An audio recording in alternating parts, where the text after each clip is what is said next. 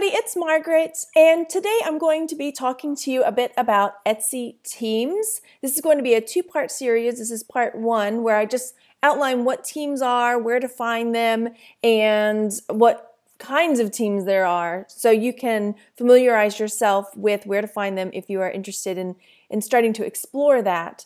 I have another video where I outline the differences between followers and favorites on Etsy, which is important to know when you are playing some of these different games on the teams. But let me just jump into it and get straight to where the teams are.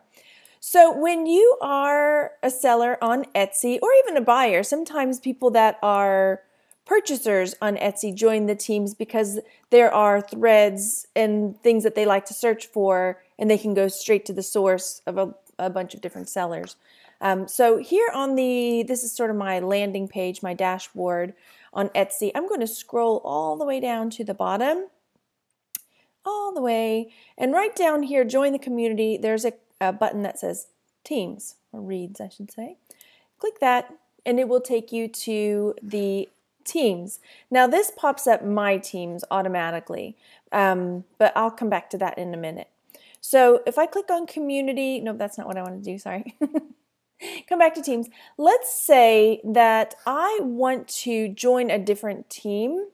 I want to just see what all different teams there are. Suppose I want to join a team that has something to do with digital downloads, because I started another Etsy store for my digital downloads. So I might search for digital.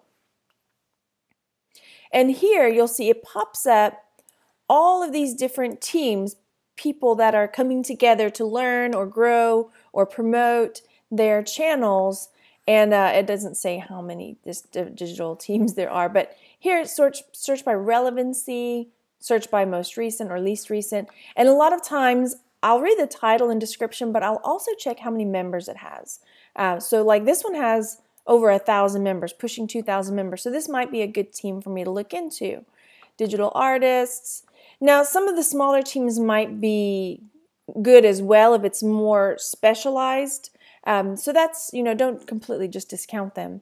So that's one way to find the different teams. Let me show. A lot of us sell vintage items. So if I type in vintage, oh look there, it says 127 results for digital. Vintage, there's a lot. So there are over 1,200 teams for vintage. And I'm on a lot of different teams because I'll explain that in a minute. So here we go. So that's how you find a team that you would like to be on. Let's say you sell vintage glasses. I've just started selling that. I don't even know if there's a team out there. Okay, vintage glass. So let's say you're selling Fenton or other. Oh look, vintage eyewear lovers. Okay, click that. I've just started selling vintage glasses. So here we go. I'm going to join this team. When you click on the team, this is the landing page for it. And before you can just jump in, you have to join the team. Some teams require you to fill out an application. Some teams are just, it's open, come on in.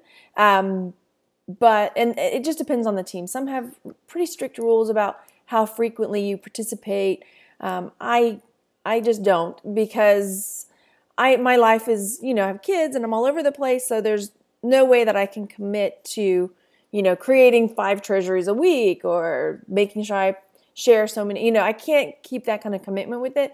But there are lots of teams out there that don't have any kind of commitment like that. You can pop in when you are ready to participate and pop back out when, things get busy. So here it says about the team, here who can join. So it looks like it's open to anyone, which is awesome. So I'm going to click join the team. Before you join the team, so this is where it will pop up if you have an application to fill out, and it'll ask you to answer questions or things like that.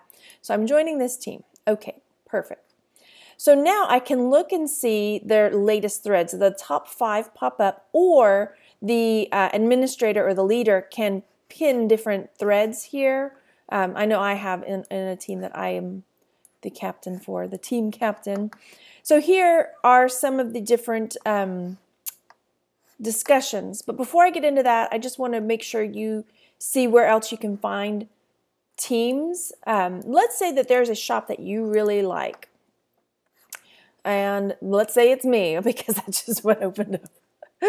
Let's say you say, man, I really like Margaret, and I like the things that this shop has, and I like the things that she favorites a lot. I want to find out what teams Margaret's on.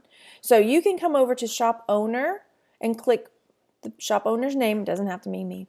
And then if you scroll down, you'll be able to see the treasuries that I've created or that I've been in, things that I've favorited. And then down here, it'll show teams, favorite shops. So you could see, click here to see all the teams that I am in. Some sellers can choose to hide this. So there are settings where you can choose to hide your favorite shops, hide the things you favorite, hide your teams. I'm out there, whatever. So if you click on that, you can see all the different teams that I'm in. So there are quite a few. I don't know, pages and pages, like 10 pages worth of teams. So that is a brief rundown of what teams are, where to find them, how to search for them, and such. So I am going to stop this here, and then I'll move on because I don't want it to be too much crunched into one video. So I'm going to make a part 2, and actually I'm looking at it, I'm like, oh gosh, I forgot about that. There might be a 3 parts. Okay, so thanks so much, you guys. I know that was a short little snippet about what teams are and where to find them. Be on the lookout for part 2, where I'll start talking about the different aspects of teams and the different ways they promote and games that they play. And then there's actually one other section, because over here it talks about threads. And that was something that took me a little time to figure out. And once I did, it made it so much easier. So, all right, I'll get back to you. Thanks for watching, you guys. And like I said, be on the lookout for parts 2 and 3, or 2B, we'll say. Bye. Go out and enjoy yourselves.